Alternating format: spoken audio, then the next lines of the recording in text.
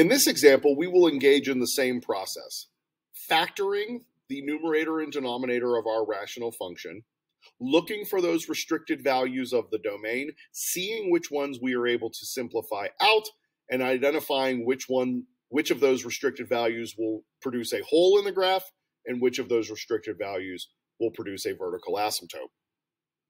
For the sake of simplification, despite the fact that the denominator is going to be much more important to the domain than the numerator, we're just going to go ahead and factor the whole thing. We see a common factor of 10 in the numerator. And in the denominator, that's a 4-term polynomial begging to be factored by grouping. So we take x squared out of the first group, leaving behind an x plus 5. And remember, when you look at your second group, you want to make sure that you match the inside of that binomial that was formed in the first group. So in order to get that to match, we're going to have to use minus 4 as our common factor, or negative 4. Continuing the factorization, we have 10 times x plus 2, common binomial of x plus 5, leftover terms of x squared minus 4. And despite the fact that we think we might be finished, we are not, because of the role that difference of squares plays in our factoring. We can take one more step and finish it with an x minus 2x plus 2.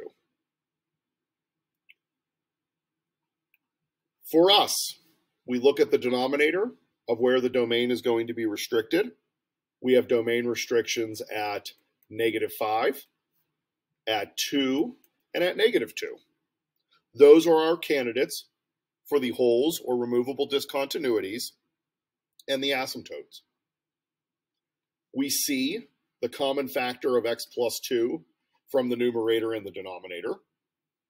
Nothing else in common to simplify, meaning our final simplified form of a of x is 10 over x plus 5, x minus 2.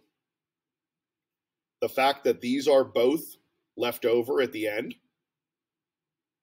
tell us that we're going to have vertical asymptotes at x is equal to -5 and x is equal to 2.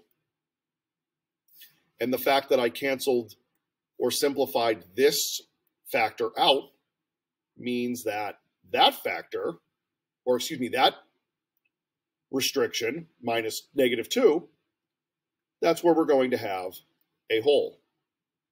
So vertical asymptotes at x is equal to -5 and x is equal to 2, a hole at x is equal to -2. And again, if I want to sub that number in to the final simplified form of the polynomial,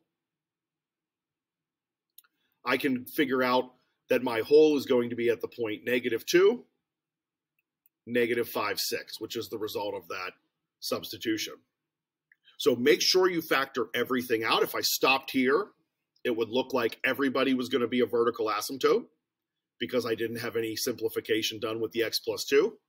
But I'm careful with the difference of squares. I hit that one last simplification, creating a hole and 2 vertical asymptotes.